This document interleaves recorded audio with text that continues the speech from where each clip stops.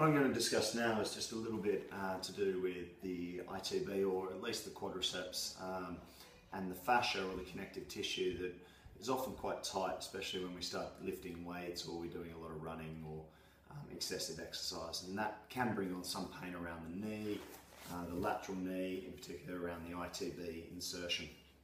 So something that is very commonly used is the foam roller. This is just a half one we've cut in half. A lot of the time we see people just rolling up and down on the foam roller.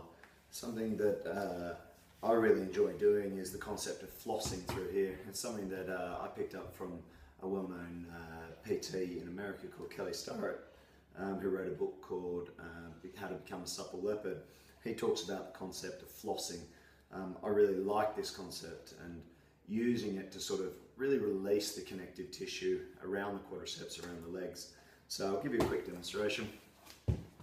What we do is position the foam roller underneath the leg, and what you want to do, what you'll see is a lot of people just doing this and rolling up and down. What I prefer to do, and as Kelly sort of talks about, is sort of find that little bit that's really sore. I've got several sore spots. Pin it down, okay? And then what we want to do is actually flex and extend the knee, okay? And then what we can do is just work through those areas, okay?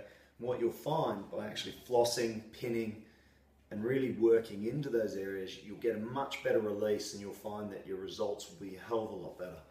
And again, check both sides, explore both sides, explore the entire leg, work all the way down from the hip all the way down to the knee. And you'll find that as you do this and you pin, you floss, you pin, you floss, you'll find sort of 5 to 7 days, you start to get a lot of relief.